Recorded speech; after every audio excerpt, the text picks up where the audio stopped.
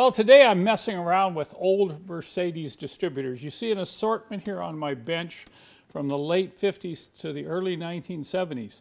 All of these distributors have points.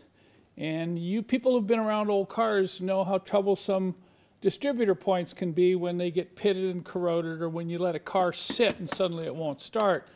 So I've often said, and I'll say it again, the best upgrade you can make on your older Mercedes-Benz gas engine car is convert the points to an electronic ignition. Just get rid of the points altogether. I've done that to all my cars. I've done that to Happier, my 280 SL and my 280 SE Ponton sedan that you see here. And they run great.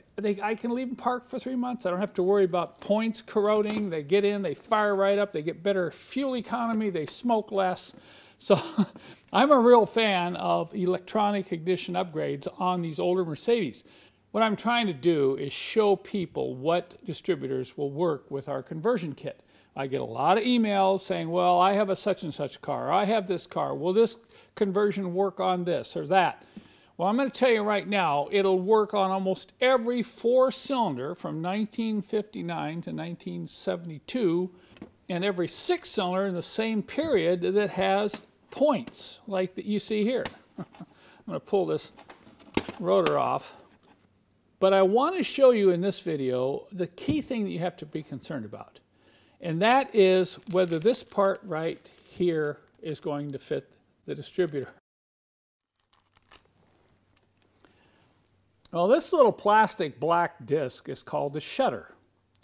And if you notice, this particular shutter has 6 cutouts for a 6-cylinder engine. And this shutter has 4 cutouts. That would be applicable to a 4-cylinder engine. Right off the bat is you have to make sure that the shutter is going to fit on the distributor point camshaft right here. This camshaft that opens and closes the points. The shutter must go onto that cam and must push down tight, like this. It must not rock or move, and it shouldn't be able to come off. And then when you put the rotor on, the rotor should come all the way down to the bottom point. It shouldn't hold the rotor up, because if it holds the rotor up, that can create a problem inside the distributor cap. So in this case, this distributor is going to work fine. See that? You're going to have to take and remove the points, remove the condenser, get the shutter mounted onto this points camshaft. Now let's take a look at how wide, or the measurement on this. So if you have a distributor and you want to check, I'm going to use a caliper here in millimeters, and I'm going to go right in and measure the width on the flat spots, and you can see that's like 15.87 millimeters. So if you have a distributor with a camshaft that has that measurement, my kit's going to work, okay? You don't have to ask anymore. There's all kinds of ways you can mount the other key component. Now, the other key component is called the optical trigger. And that's what the optical trigger looks like. There are a couple of different brackets in the kit that allow you to mount this in the place of the points.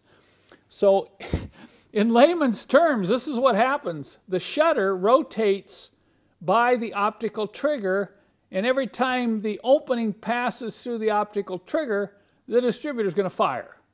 Okay? That's how it works. So the important thing is to make sure you can get the shutter mounted properly and the optical trigger mounted properly. If you can, this system is going to work in almost any old distributor. Other distributors other than Mercedes-Benz, but I'm focusing on old Mercedes distributors here. The kit comes with complete instructions from the manufacturer, and then I have additional instructions specific to older Mercedes 4- and 6-cylinder engines. Now let me explain something I'm working on today, and that's one of the reasons why I've got all these distributors out here. This one here I've wanted to work on probably for the last 15 years and just haven't had the time to deal with it. But a lot of people have asked me, Kent, will this work in the V8, the early 3.5 and 4.5 V8s? And I'd have to tell them, I'm sorry, I don't know. I don't think it will, because I don't think the shutter is going to work properly. But I have two 300 SEL 4.5s in my shop here, and so it's time to deal with getting the conversion working on a V8, because one of the 300 SEL 4.5s would not start after it sat for about a week. You know, we pulled it out of long storage, but it was the points. I had to get in there and file the points, and you know, if you file and sand points, that's probably good for a while, but it's going to come back and haunt you again. This one has a bad pit in it, very typical, and of course it's not even seating properly, so I want to get rid of the points on both these 4.5s. So we're talking about the W108 and the W109 with those early V8s, and also the R107 that had the 3.5 V8. You'll know right away, if you've got a 1973 or newer, you may have factory electronic ignition, but I'm talking about the early V8s, the ones that had points. So if you're not sure, just pull the distributor cap off. If you have points, and you know this is the distributor I'm talking about. So the only shutter in the kit that will even come close to fitting on the cam on this V8 distributor is this one right here. But watch what happens when I put it on the cam. Well, you say that fits pretty good, but watch this. Look at it rock, and it just pops off. So do you think that's going to work? Some poor soul's going to put that in, he's going to mount the trigger points, and going to be going down the road, and all of a sudden the car's going to quit because this thing's just going to spin off and fall off. So this is kind of typical of the things I deal with in the shop every week here. You know, it's taking a problem and trying to find a solution. So if I don't get this mounted properly, the other problem is it doesn't fit on the cam, so it's crooked. And you can see here that if it's rotating like that, it's going to hit one of the sides of the trigger point, and that's not going to work right either. So the challenge here is to get this shutter to sit down tight on the camshaft, not rock, and not come off while the engine's running. So now I can put the rotor on, and notice the rotor comes and bottoms out right there. See that? It bottoms out on the top of that shaft. So that doesn't help hold this on. Look, it can still pop around and move around like this. So just shoving the rotor on isn't going to solve the problem.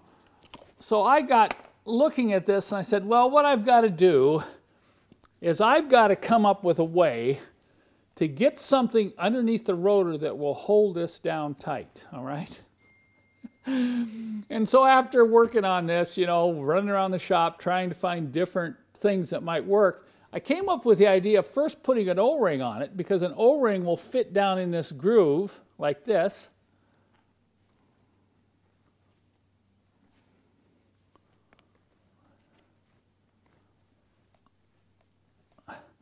Now that makes the rotor tight, but then I'm going to have to come up with a washer, and I found this washer actually with a seal ring on it, and I push this washer down, and look at that.